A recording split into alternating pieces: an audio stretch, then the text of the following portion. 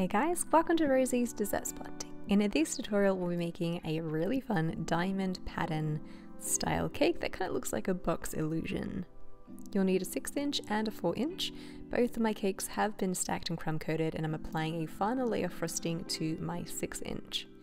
I've just kind of kept my frosting white and the recipe can be found in the eye icon above or linked in the description box below. Smooth it out, fill in any pockets as you come by them, and then continue smoothing till you're happy. I like to use a larger spatula to bring the lip of frosting towards the middle of the cake and then refrigerate. In the meantime, I'll take a 104 piping tip with the same buttercream and create a row at the very top of my cake. I want to make sure to start and finish in the same section. I also have my 104 tip angled upwards, so the skinny side is facing out and the larger side is touching the cake at all times. I propped my cake onto a cake tin so that I could reach the bottom of it better. The turntable is a little bit too wide, so this could be a little tip for you guys too. Once it's finished, pop it into the freezer for 20 minutes to set.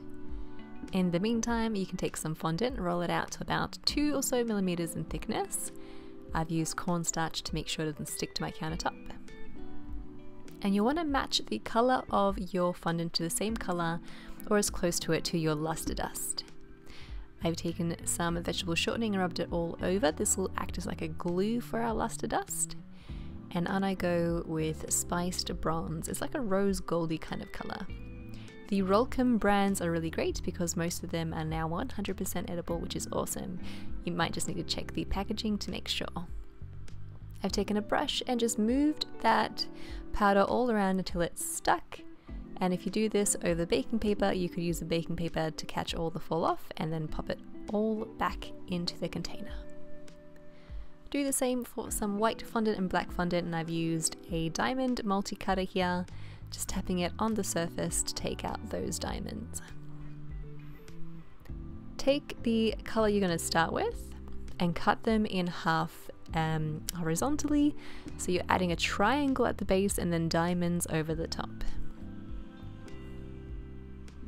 You want to follow this all the way around. It might not meet up perfectly, so you want to start and stop in the same area of the cake every time. That way you have a back of the cake and the rest of it looks all seamless.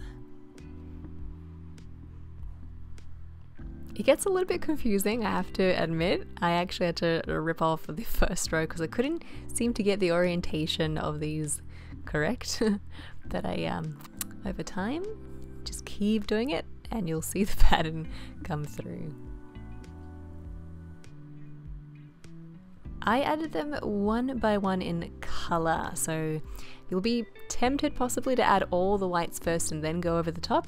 Doesn't actually work. You're gonna have to add them on one by one in each color, and that way they all fit seamlessly.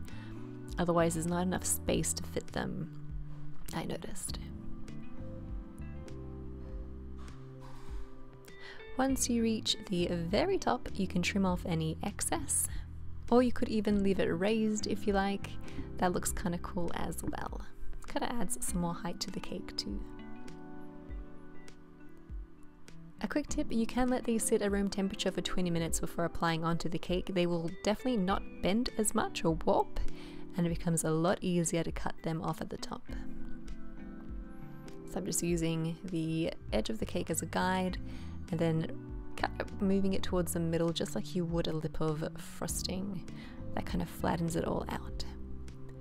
Working with luster dust does leave a lot of excess dust on your other colors. Just use a wet paintbrush to rub that off and it's all clean. In go some wooden dowels. I've used 3 in a triangular formation cut flush with the top of the cake, and that's going to support the weight of our top tier. Stick that over the top with some buttercream and then take a number 32 piping tip and pipe a shell border all around to hide the seam. And that's it. Your really cool boxy illusion style cake is complete. I hope you guys enjoyed this tutorial and give it a go. It's time consuming, but I promise you it's completely worth it. I love this style. If you guys enjoy this video, feel free to subscribe. We do upload 2 new videos every week. Thanks for watching, and we'll catch you in the next one.